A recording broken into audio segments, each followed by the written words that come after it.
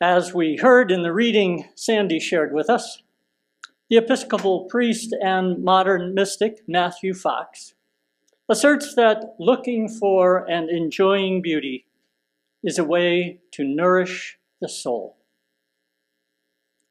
I recognize that it is quite possible his choice of words, specifically the word soul, may be problematic for some of you. If that is the case for you, I would invite you to consider other words that might be less objectionable.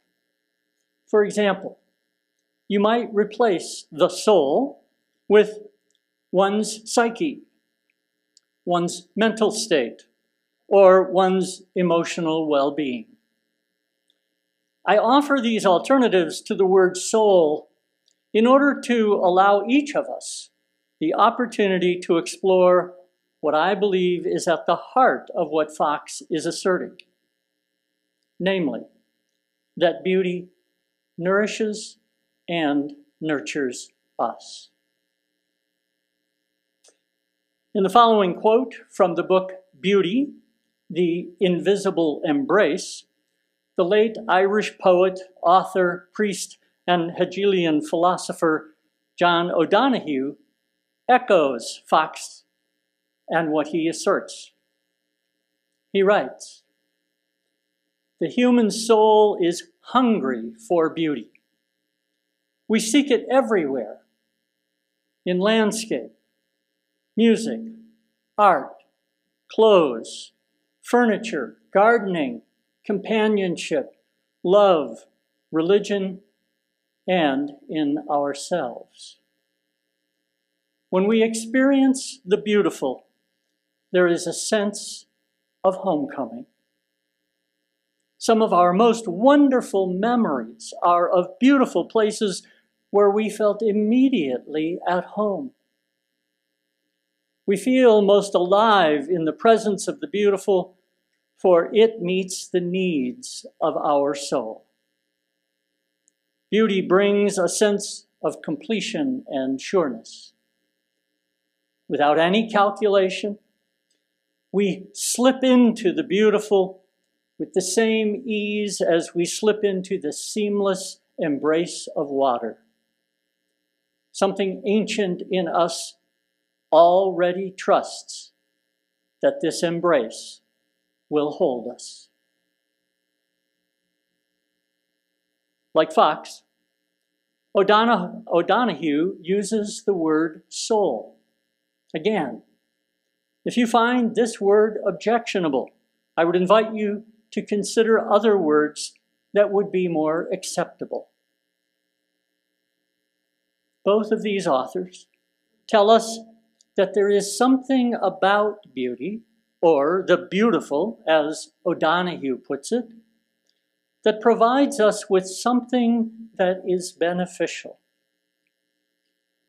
He seems to imply that there is something about beauty that comforts us, that supports us, that helps sustain us.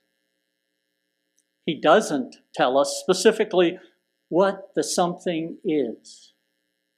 Instead, he tells us that the beautiful brings us a sense of homecoming. He says that beauty brings a sense of completion and sureness. I would propose that the manner in which Fox and O'Donohue write about beauty and what it offers us is both intentional and necessary. It is intentional so as not to adversely influence anyone's experience or perspective of how beauty nurtures and nourishes. It is necessary because none of us can know specifically or decisively how beauty nourishes another. Science can tell us how food, water, or breathable air nurture and nourish us.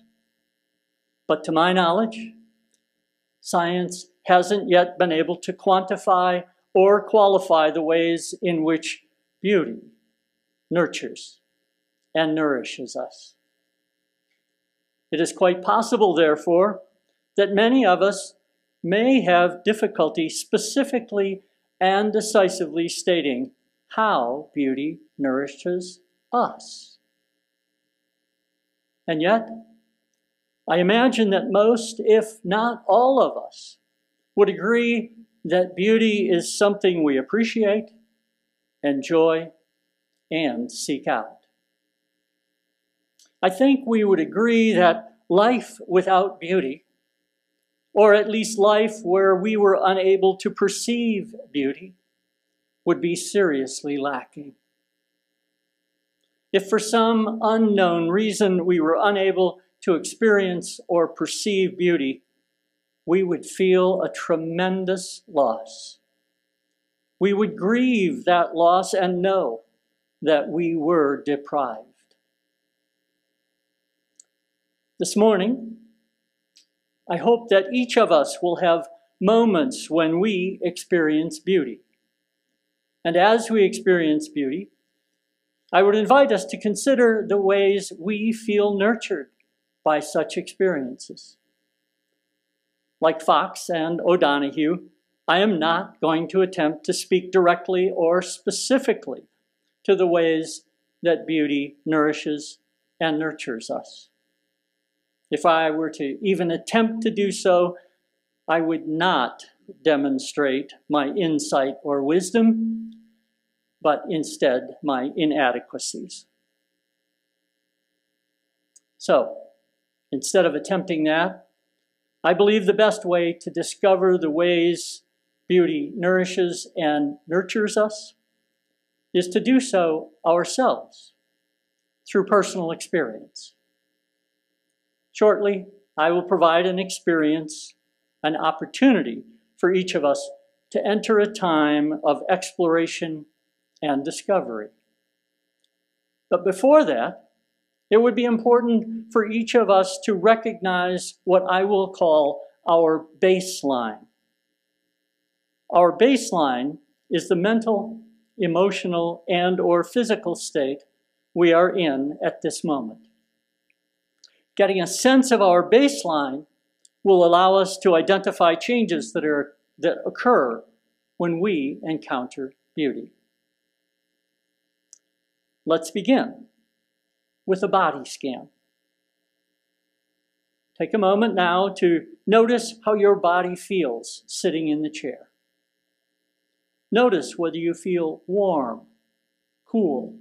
Notice whether you feel warm, cool, or just right. Notice where there might be any discomfort or tension in your body. As you take a few seconds to do a body scan, you can get a sense of your body's current physical state.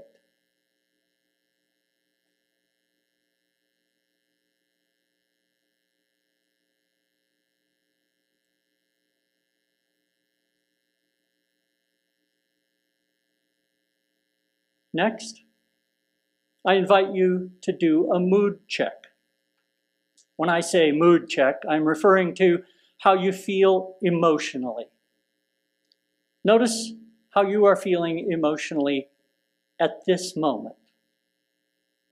Once you have a good sense of how you are feeling, it might be helpful to name the mood you find yourself in. Some examples might be calm, joyful, peaceful, unsettled, irritable, or anxious. These are just a few examples. There are many other words to select from. The benefit of giving your mood a name is that it will provide a marker of what you feel now to measure against later.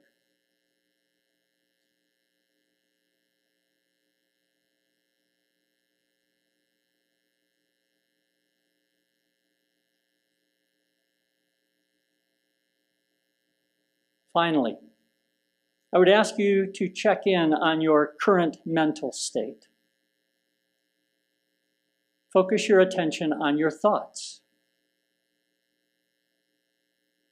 Are your thoughts about what is going on in this current moment in the room you are in?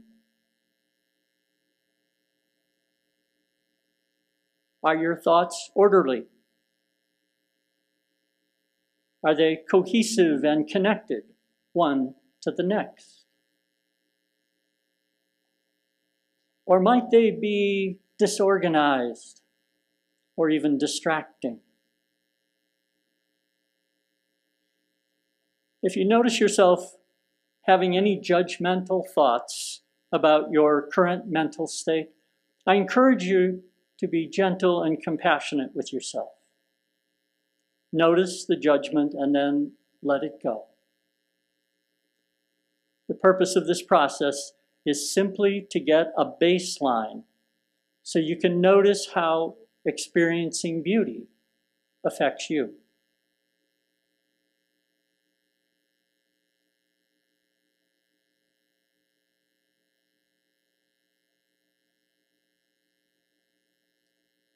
Now, I want to invite you to gently, even tenderly, explore your own experiences of beauty. And as you do so, I would ask you to notice what happens in your body, mind, and emotions. There are many ways to experience beauty, so I am going to suggest that we focus on beauty using one perceptive sense at a time. Let's begin with the sense of sight. Anyone who has their eyesight now or had eyesight for a significant period of their life has seen something beautiful. I would invite you to either recall something beautiful you have seen in the past or something you perceive to be beautiful that you can focus your gaze on from where you are sitting.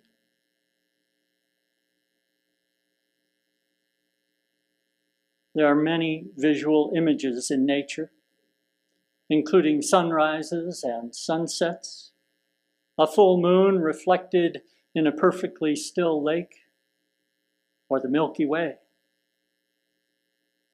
If you would prefer, you might want to focus on some piece of art, such as a painting by Vincent van Gogh. Whatever visual image you choose, focus all of your attention on it. Allow yourself to be fully engaged with it. Take some time now to see the beauty in all its splendor.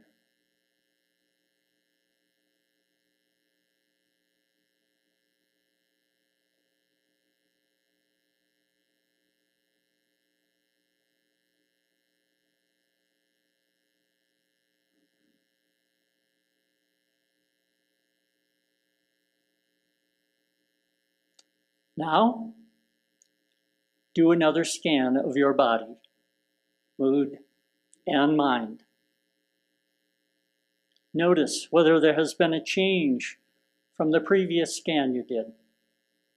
If there has been a change, acknowledge it to yourself.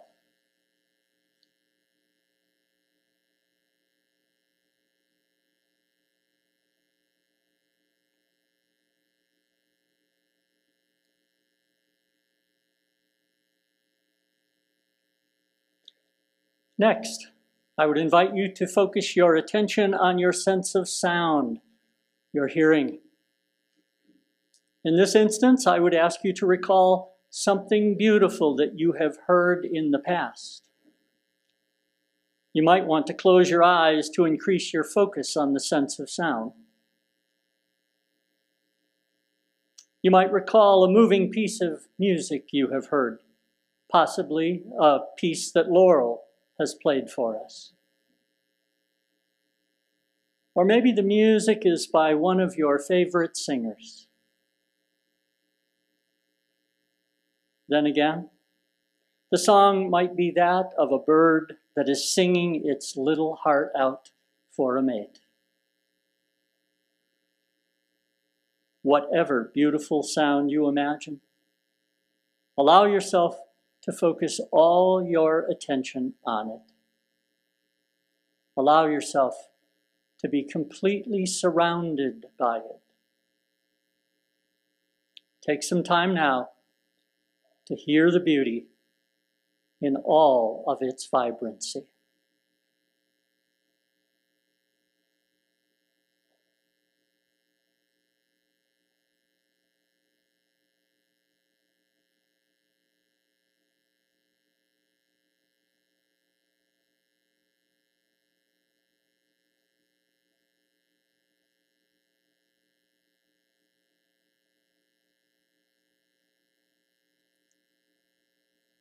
Now, do another scan of your body, mood, and mind.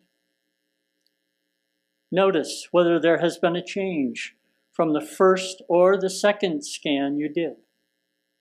If there has been a change, acknowledge it to yourself.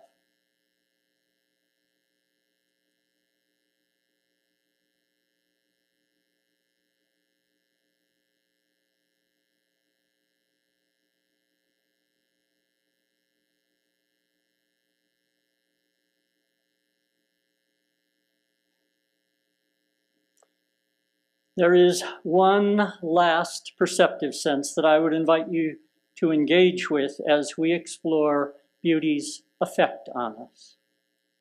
That is the sense of smell. Again, closing your eyes may help you focus on smell. This is a time of year when, at one point or another, I smell spring in the air. Smelling spring in the air is always a moment of beauty for me. Maybe you have had the experience recently. If not, I would invite you to recall a time when beauty filled your nostrils. Maybe it was the smell of flowers. Flowers in a garden, in an open meadow, or on a mountain hillside. Or maybe the flowers were on a tree, such as a fruit tree. Take some time now to experience the full beauty of smell.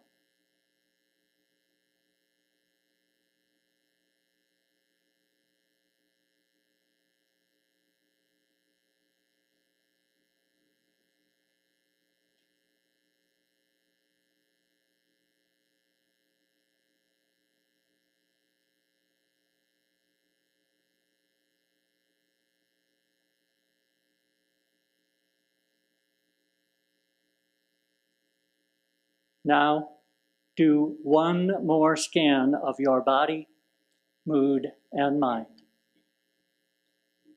Notice whether there has been a change from the previous scans you did.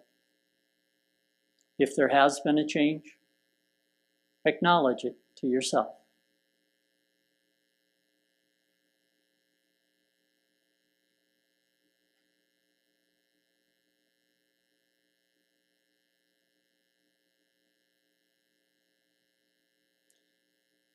Thank you for engaging in this process of experiencing and exploring beauty and how beauty can affect us.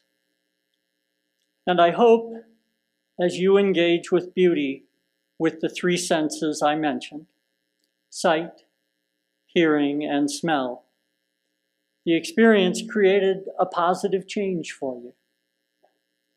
Maybe the change involved how your body feels.